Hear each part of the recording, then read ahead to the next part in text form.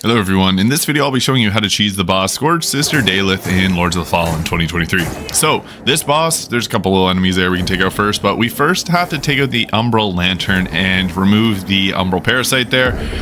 Without doing this boss is going to be very difficult. So, it is mostly a melee range boss, so if you have a bow, arrow, or magic, you can easily take this boss out. As you can see, it's just completely shredding through the health there.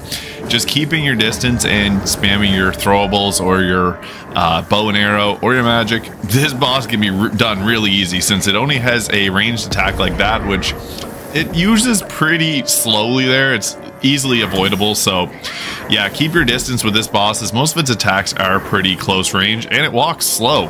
The first time I fought this, I fought it up close, but yeah, playing a new game using magic makes it so much easier. So that is kind of the trick to this boss. Just use your ranged options as much as you can and it'll take down Scourged Sister Delyth relatively quickly. So hope you found this video useful. Thank you for watching.